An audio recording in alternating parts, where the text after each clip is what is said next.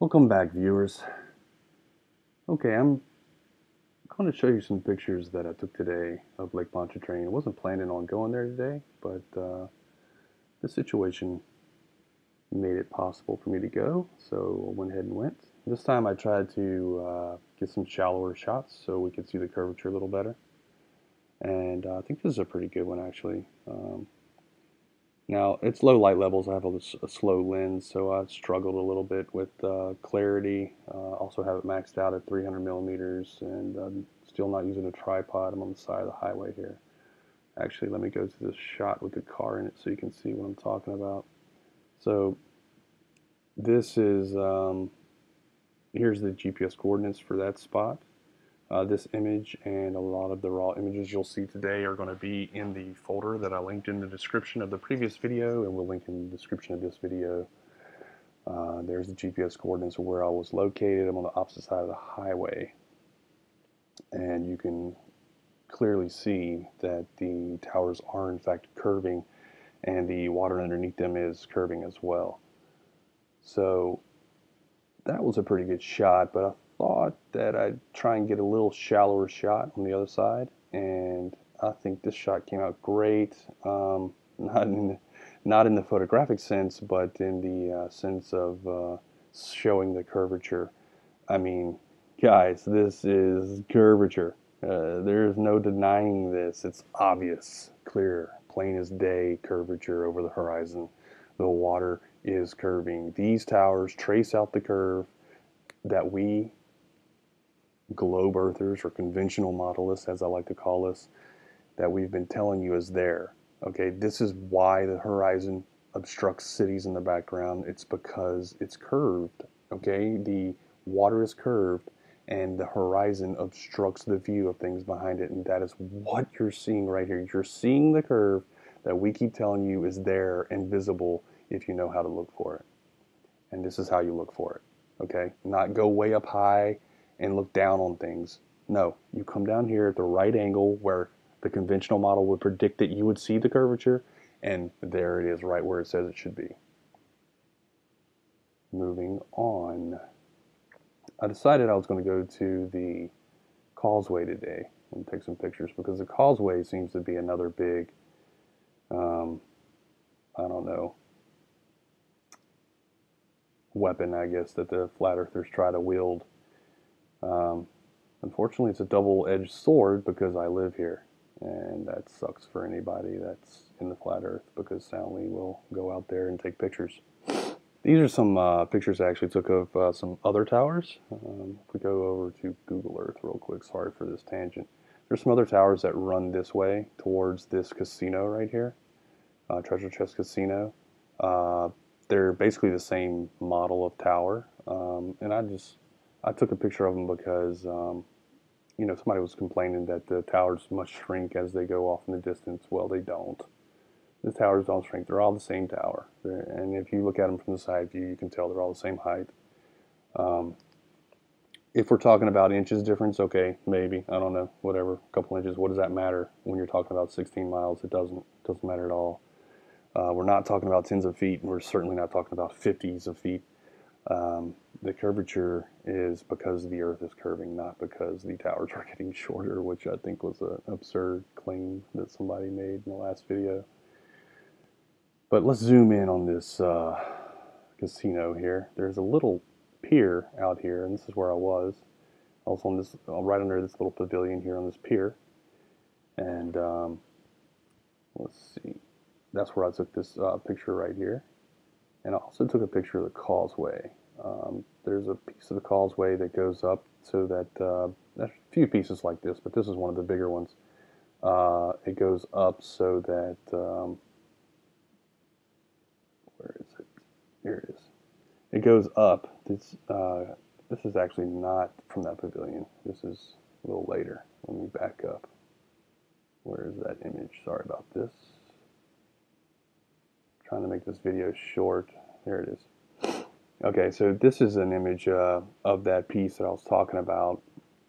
And the interesting thing is that you can see that the highway is like it's gone. Now there is a mirage right here, so I'll be the first to say, yeah, okay, this is the a definitive picture. With your eyes, it's way more apparent. Like you can see the highway actually um, getting lower and lower and lower, and eventually going down behind this horizon.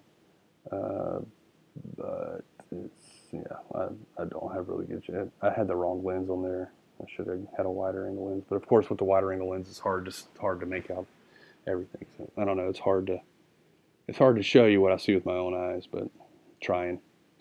Anyway, let's go back to where I start getting shallower shots of the. I have a lot of HDR shots in here, so. Um, when I say now, when I say HDR, I mean I took 3 separate exposures. Okay, so I don't want to hear any nonsense from it's fake or whatever. Okay, so I'm starting to get shallower here, some shallower shots towards the causeway. You can see these little buildings on the side of the causeway. They're all lined up on the side of the causeway. That's interesting, and that'll be important to keep your eye on here. Um, some more shallower shots. Come on. I don't know why my screen was blurring like that. You can see the big hump in the background. Here's a smaller hump right here. Let's zoom in on that so you can see those. You need to know that those are there so you can understand another shot that's coming up. Let's go back. All right, yeah. So here's a smaller hump. You can see the cars going up and over it. Then there's a larger hump. Cars go up and over it. No, actually these are, sorry. These are at the same portion of the bridge. This is the smaller hump that I was referring to. My mistake. So let's back up and get to a shallower shot. Took a lot of pictures today.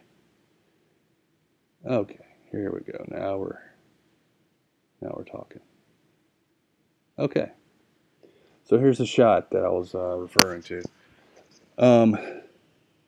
If you look at these buildings, you can tell that this is a curve. These outside corners of these buildings are on a curve right here. Okay, and these buildings are basically just lined up. I haven't actually confirmed in Google Earth that they're perfectly in line. I don't really think I need to. Somebody else can. I'll look at them in a minute. But let me get through this other stuff first. We'll do that on the tail end. But that's a pretty cool curve right there. Okay. Now let's actually look at the bridge itself. So I went to the other side of the bridge, and here we are. I mean, it's a curve, guys. So all these flat earth videos that talk about this causeway,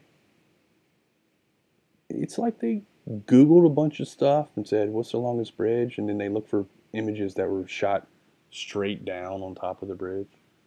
Well, of course you're not going to see curvature that way. That's why would you?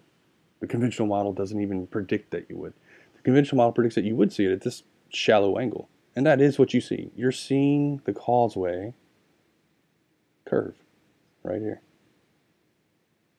I mean, it's definitive. Definitive proof right there that the causeway is in fact curving over the horizon, just like the towers.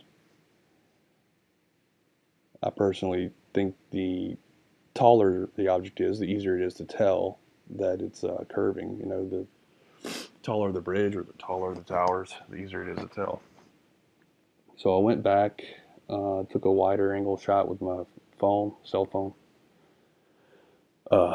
But I took a wider angle shot with the camera as well, the raw camera.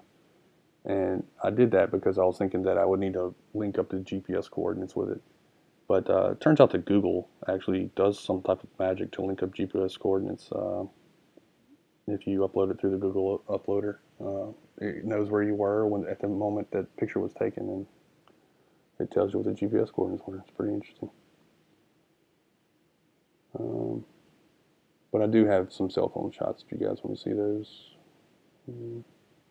Anyway, I mean, the rest of it's just pictures I took for fun. And any pictures that you want to see that aren't in the folder, just let me know. You know, you can, if you're looking at this video and you see a particular like number and you want to see it, let me know. I'll put it in there. But I put all the ones that I thought were the best in there. Yeah, so I think it's pretty definitive, guys.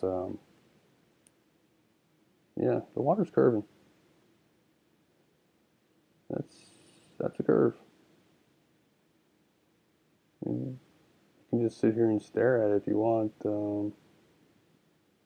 I really am hoping, because let me tell you, I genuinely want people to not be deceived. I mean, that's really why I take these pictures. Is really why I'm interested in this at all, because I find it interesting that it does seem like there are some genuine flat earthers that honestly believe what they're saying, and I don't understand how that's possible because they don't have the facts to support it. Even the stuff that they misunderstand seems so obviously wrong that I don't understand how they believe it. And I'm not talking from the perspective of something that I've been taught. You know, in the very beginning, whenever I ran into flat Earth, I heard people saying this. You know, you're just believing what you've been brainwashed to believe. And so I actually went out and for myself did the math. You know, I took the pictures. I tried to really, from a foundational level, understand why I believe that the Earth was a sphere, other than the obvious NASA photos that nobody wants to believe in. And I did. I mean, whenever I actually honestly researched it, investigated it, I found that it's obvious that the Earth is a sphere. And not only is it it's obvious how flat Earth is falsified repeatedly. So now, you know, at this point, when I have done the research, so to speak, I find myself wondering how it is that anyone can actually genuinely believe that what they're saying about perspective and these things that you know just make no sense. How do they honestly believe it? You know, how do you honestly believe that Himawari 8 hundreds of thousands of pictures are all somehow magically perfect with weather and volcanic eruptions and smog and ship trails and forest fires? I mean, there are firemen that use the images to know where the forest fires are, and not one fireman has ever gone out there and there not be a fire. I mean, come on, guys. You cannot fake the Himawari 8 pictures. I can't fake this picture. It's it's real. Okay? It hurts to be wrong, but the earth is a sphere and this water is curving. Please, for the love of God, please look at the evidence. For real. I'm begging you. Sound me out.